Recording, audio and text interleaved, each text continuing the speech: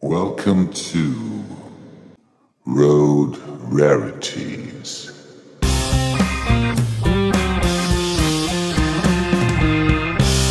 Anfang ist Schrott.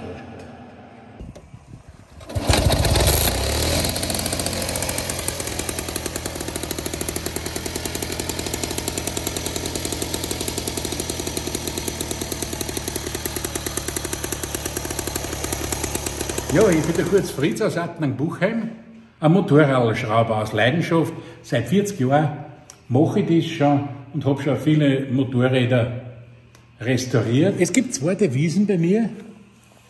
Das ist der, dort steht: Nur wer selbst schraubt, kennt die Freuden der Fahrzeugnostalgie. Und wo es ins Einbrachte geht: aller Anfang ist Schrott. Aller Anfang ist Schrott. Ja, da bei mir im Museum, da stehen die Motorräder. Die meisten sind von den 20er und 30er Jahren und das sind französische. Da als ersten drei sieht man Gnome. Das ist so ein wenig die Geschichte von Gnome, beginnend mit der T und aufhören mit der CM2. Das ist die Epoche von 1927 bis 1935. Als nächstes stehen noch drei Originalzustände. Ein Alcyon von 1921 und ein Magnate Bon. Die habe ich nur wieder instand gesetzt, dass sie arbeiten, dass man fahren kann damit. Die zwei sind recht zuverlässige Motorräder, gehen gut. Das kleine Motorrad, da läuft zwar der Motor, aber fahren werde ich nie damit. Als nächstes sieht man ein Monet Guillon von 1924. Monet Guillon ist bekannt worden als Firma, die Behindertenfahrzeuge gemacht hat, nach dem Ersten Weltkrieg. Und dann haben sie damals schon die Williams-Motoren eingebaut und dann kleine Motorräder gemacht, ebenfalls mit Williams-Motor. Das kleine Ding hat auch 250 Kubik und geht verhältnismäßig gut, aber im Prinzip kann man im Verkehr nicht teilnehmen, weil es so gut wie keine Bremsen hat. Das gleiche gilt für die Fahrfuhr. Die ist in Clermont-Ferrand ebenfalls gebaut.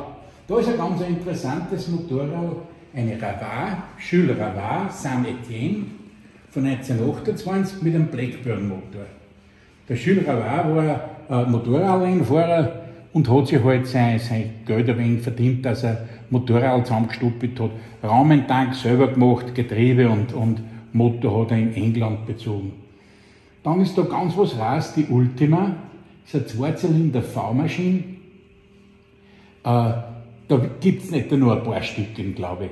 Die läuft recht gut, ist ein 500er und ich fahre recht gern, weil es so zuverlässig ist. Das nächste ist ein Aiglon, Adler, Vorgänger von B.S.A. B.S.A. hat das übernommen, diese Bauweise. Ist kein Königswellenmotor, sondern es ist ein gestangeter Motor da in diesem Schutzrohr drinnen. Und muss dazu sagen, das ist eigentlich das Motorrad, was mein Sohn am allerliebsten fährt. Ein Gillette, das ist jetzt ein belgischer aus Herstal, ist ein Zweitaktmotor, 350 Kubikzentimeter. Ein paar Besonderheiten sind da drauf. Das erste ist, es hat ein Zweiganggetriebe. Es ist ein Drehschiebermotor, der durch die Kurve wohl ansaugt. Und die Krafttrennung ist nicht wie üblich zwischen Motor und Getriebe, sondern das ist Motor-Getriebe, dann kommt die Kupplung und dann geht es aufs Hinterrad hin. B.S.A 770, ein B.A. Ich habe früher englische Motorräder gehabt, die ist überblieben, weil die ganz einfach ein tolles, gut erprobtes und starkes Motorrad ist. Ja, das sind meine alten Motorräder.